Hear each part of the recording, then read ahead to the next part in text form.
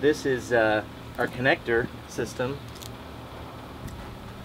This is a trunk cable based on a VNTC, which is a type of outdoor rated tray cable that doesn't have to be run inside a conduit.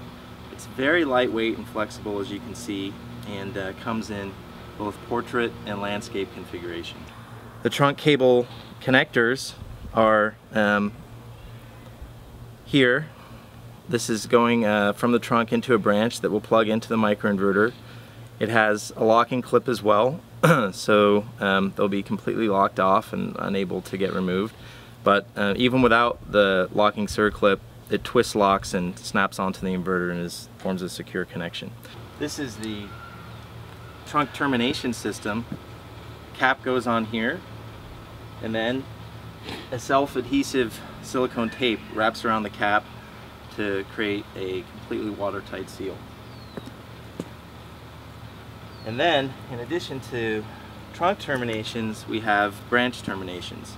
The branch termination cap goes onto the end of the branch, locks tight, and for any branches that are left exposed in the install site, either temporarily or permanently, these will protect the contacts from weather exposure.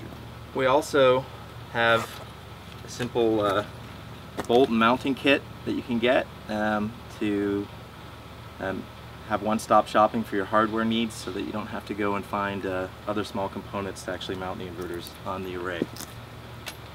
And finally, one of the things that we're going to offer is a splicing kit. This one happens to be from TE Connectivity.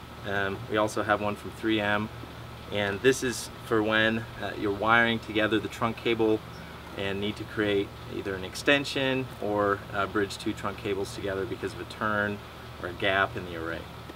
So with that, we'll now go into details of the inverter and also some discussions of mechanical installation.